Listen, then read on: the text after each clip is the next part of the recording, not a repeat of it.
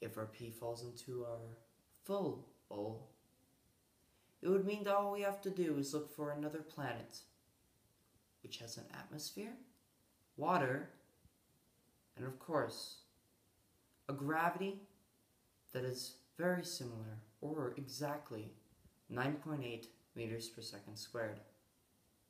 However, if we have an empty bowl, we will have to genetically engineer our own planet.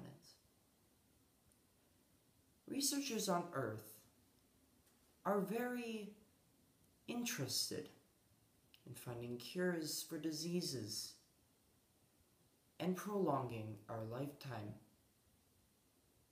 In fact, they want to get as close to making humans immortal as possible. But, sadly, we have to move out. And by move out, we have to move out of our planet, Earth. Earth is a beautiful place.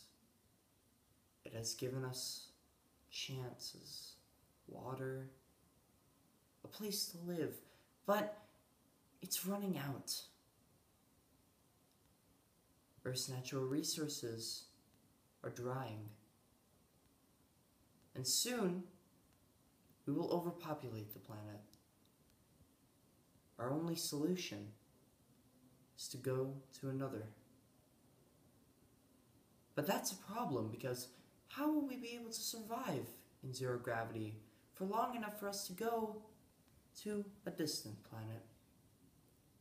That is why I'm very interested in learning and hopefully finding a way to control gravity and to find a way off the planet that we call home. Thank you very much, and goodbye.